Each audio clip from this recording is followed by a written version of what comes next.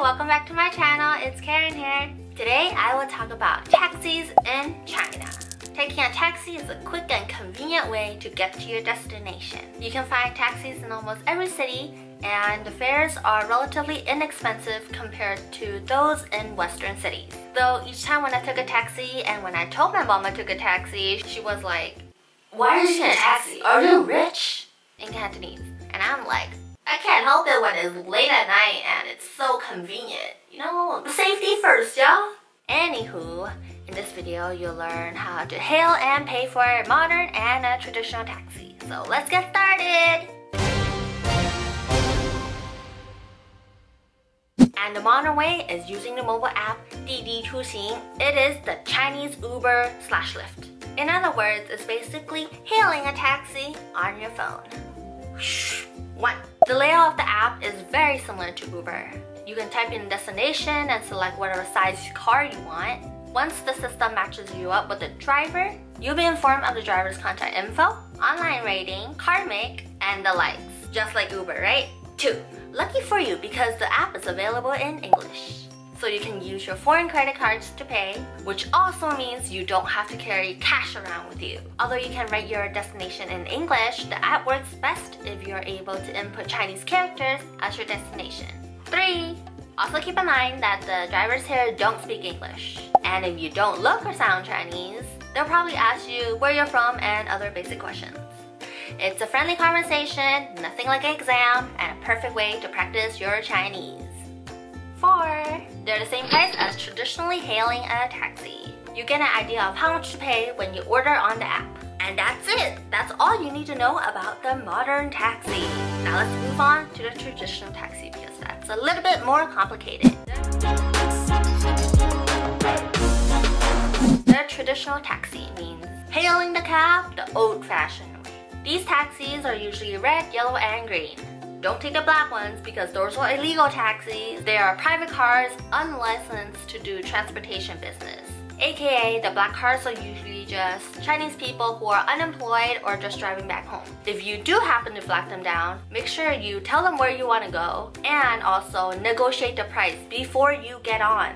Or else you're just going to be asking trouble for yourself. If you call a taxi through Didi Chuxing and the car is black, do not worry. Those are not the black cabs that we're talking about here. The ones that you get from Didi are legal and safe. Now you know which taxi to get on. Let's move on to hailing one. It's as simple as looking for a taxi and hailing one. Wrong, wrong, wrong. There's actually more to this. 1. There's a flag behind the windshield that shines bright when the taxi is empty and goes dark when there is a passenger. So look for the green ones that say 空车.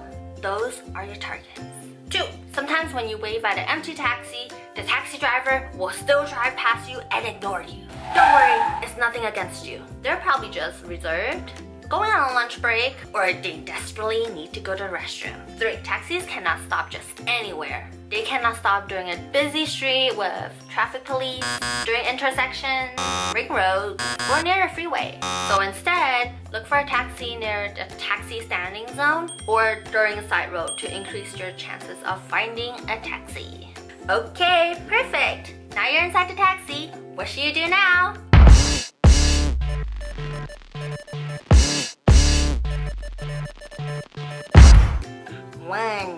Before you get on a taxi, enter from the passenger side. The driver's side is sometimes locked. 2. Are you talented? Because it's show and tell time! And it is now your turn to perform your act. Either tell the driver in Chinese where you want to go or write it down in Chinese where you want to go. Don't try to use pinyin because that's cheating and frankly, they probably don't know any pinyin. It's time to step up your game, brother. It's time to practice those Chinese characters. If you have a printed map of the location, that would be great too. Let's hope that is written in Chinese characters and not pinyin or in English, or else the driver will probably have trouble navigating through that map. 3. Make sure they turn the meter on, or else they will scam you and ask you to pay a large sum at the end of the ride. The meter sounds like you'll definitely hear it, and it will last like 10 seconds, so make sure to watch out for that sound. 4. The driver will probably ask you some simple questions like where you're from. If your Chinese can handle it, you might be able to even find out some local specialties, where the best spots to hang out, and be able to exchange cultures. So get your head in the Chinese game, alright? I mean, that is if you want to know all the secrets.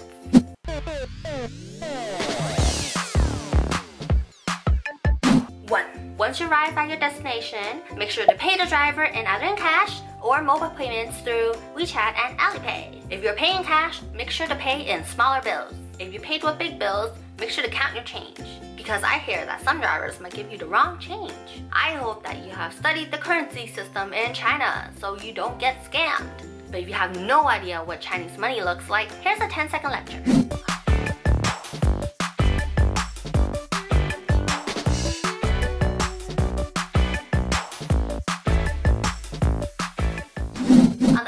If you're paying using Alipay or WeChat Pay, just scan the QR code, which is usually right in front of you, so you will not be able to miss it. The starting price, aka within 3 kilometers, it's between 7 to 13 RMB. 7 for smaller cities and 13 for big cities like Beijing and Shanghai. This rises about 2 to 3 RMB per kilometer. And if you don't know what this means, this is about 1 to 1.5 RMB per minute during regular hours. For example, a 40-minute ride would be about 60 RMB. Of course, this price is slightly more expensive during traffic hours, rush hours, and during the night. 1, 2. 2.